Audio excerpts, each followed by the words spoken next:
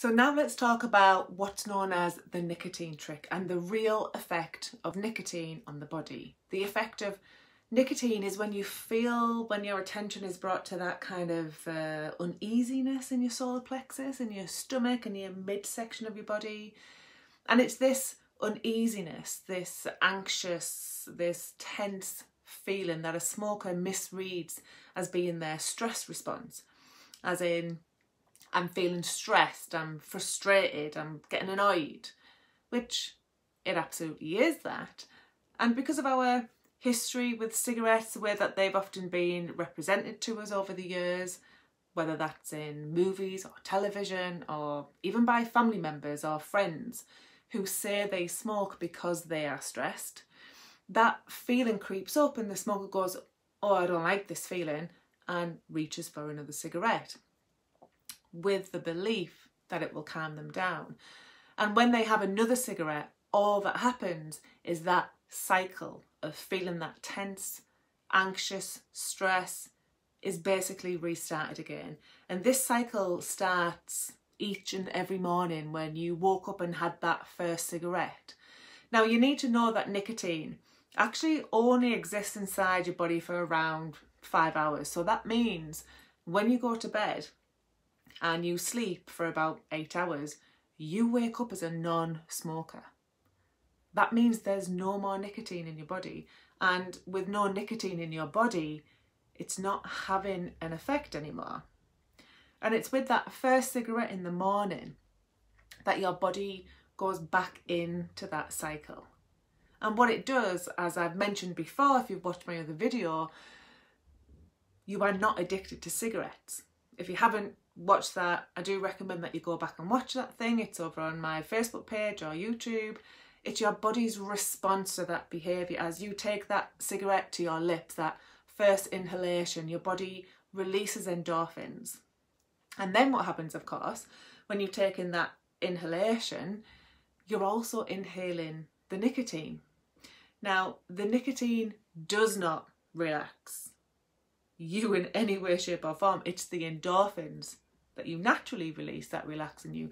The nicotine actually causes this feeling of tension, this anxiety that I was talking about earlier, and the endorphins end up masking this feeling. And so the interesting thing is that endorphins wear off. They wear off before the effect of the nicotine does.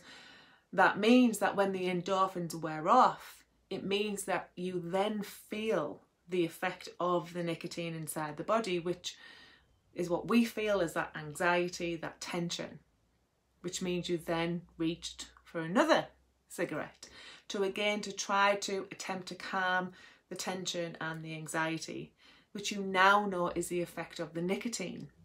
And so there you were, just restoring that cycle over again. And that cycle continues to make people feel disempowered. They continue to feel control. They continue to feel stressed, anxious, unwell, low mood, low energy, unable to do what they really want to do in life, unable to be free the way they want to be, can't afford to do what they want to do in life.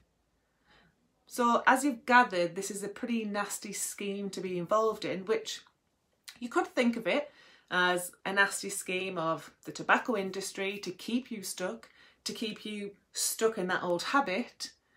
And here we are with a new modern way of inducing the habit with vapes, electronic cigarettes, which bizarrely enough look like highlighters and pens. So you have most of the young people can easily vape in school, they can have one in the pocket, in the pencil case, and no one's none the wiser. It's all designed to keep you in the cycle and to keep you handing over your money over and over. That old habit that's not getting you anywhere, that's making you feel bad. And the thing is cigarettes and vapes cause all of the anxiety and more than you actually think that they alleviate. If you think about it, you'll realise that it's the anxiety that's produced by that little bit of a moment of relaxation, whether it was on your smoke break or with that coffee first thing on a morning, that anxiety is produced by just the feeling of nicotine being in the body. That's the effect that the nicotine has. It produces that anxious effect, that weird feeling, that tense, stressy feeling that we call cravings, that you can feel. And of course, on top of that, there's of course the health issues that stress you out. Also perhaps a feeling of feeling like a social outcast. There's the stress of worrying that you stink of smoke, so you top up on supplies of chewing gum and sprays.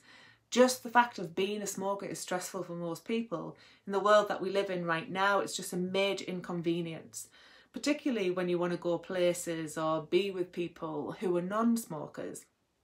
All of that is a cause of major stress as well. Smoking causes much more stress than it actually alleviates. And it's the prime cause of stress in your life right now.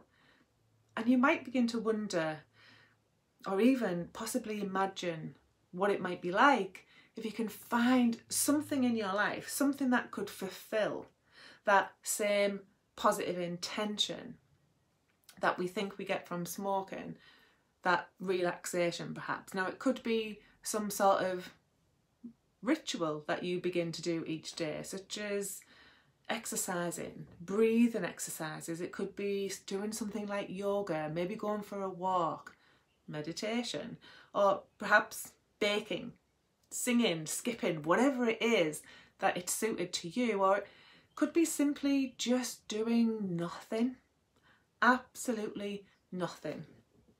And that could be a very nice way to relax. And maybe the only reason you haven't done that already is because you haven't found something that can work for you, that works faster, that works better than any kind of tobacco. And maybe when you discover what it is for you, it might just change your life completely, because that thing, whatever it is for you, that you might discover very, very soon, it can fulfill that positive intention. If your positive intention was to relax. I work with people who used to use cigarettes to help them relax. And I can tell you, there are many other things that you can do instead to relax. There are many things that I can teach you how to relax that work so much better, so much faster, that instead of pulling you down and making you more unhealthy, it's building you back up so that you can get better and better every single day. This is all about the nicotine trick, how you rob yourself of being in control, your self-worth, your confidence, how you rob yourself of a long and healthy life. And the reason you continue is only because you weren't aware of the way that you could meet that same need, but in a much more positive, healthy way. And you weren't aware of the real effect of nicotine, of the real effect of those cigarettes, the response. And when you look into a better way to get everything that you thought smoking gave you in the past, then you'll really, really have those things that you want in your life. And you'll be feeling better, stronger and fitter, more of the time, more in control, happier, healthier every day, because the fact that you're watching this video means that you are ready to end this cycle for good. Simply head over to youtubecoaching.com. As soon as you join the program, I'll send you some brief forms to fill in, as that's going to help me to help you get the best out of this process, and we'll get started on your smoke-free journey right away. I'm Amy Cinnamon. Thanks for watching this video, and I'll see you very soon.